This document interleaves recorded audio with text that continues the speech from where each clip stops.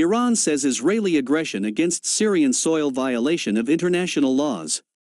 Deputy Permanent Representative of the Islamic Republic of Iran to the United Nations Zahra Ershadi blasted Israel's attacks against the Syrian territories, calling it a flagrant violation of international laws. The UN Security Council must compel the Israeli regime to put an immediate end to its aggressions against sovereignty and territorial integrity of Syria, Ershadi said, addressing a UN Security Council session on the situation in the Middle East on Tuesday. Such adventurist practices constitute flagrant violations of international law, threatening regional and international peace and security, she added. The Iranian envoy also censured foreign intervention in Syria's internal affairs and called for the immediate withdrawal of uninvited foreign forces and mercenaries from the war-ravaged country.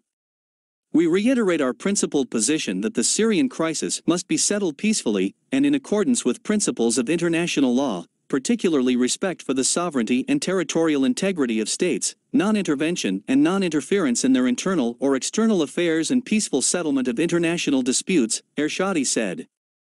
To create conducive grounds for ending the conflict in Syria, all uninvited foreign forces must leave that country without any precondition and delay, and terrorist groups must be confronted, she added.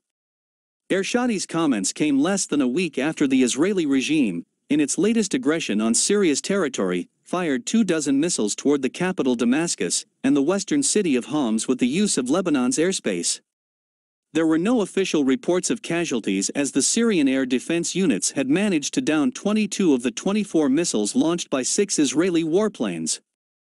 The Syrian Foreign Ministry later renewed its call on the United Nations and the Security Council to assume responsibilities based on the UN Charter and act firmly to prevent the recurrence of the Israeli regime's attacks on Syria's territory.